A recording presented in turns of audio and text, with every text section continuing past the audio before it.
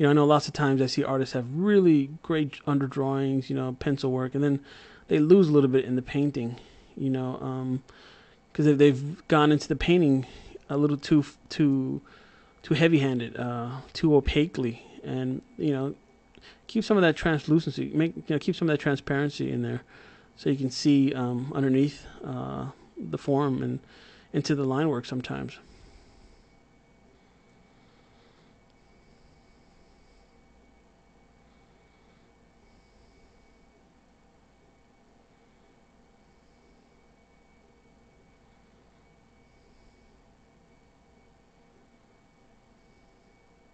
There's something magical that happens when you start adding highlights to something. Um, Knowing how to do that can be very, very powerful in the production field, in the visual production field. It's just being able to distinguish materials is really important.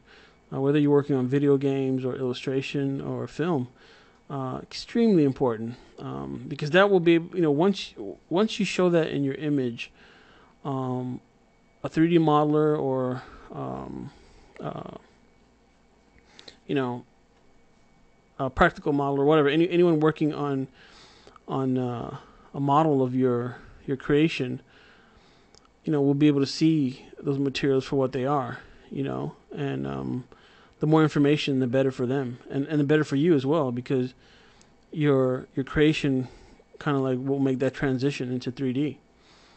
So it's really important. I also like to use the lasso tool and the resize tool to scale up things, and then I use the move tool as well to fix the drawing sometimes.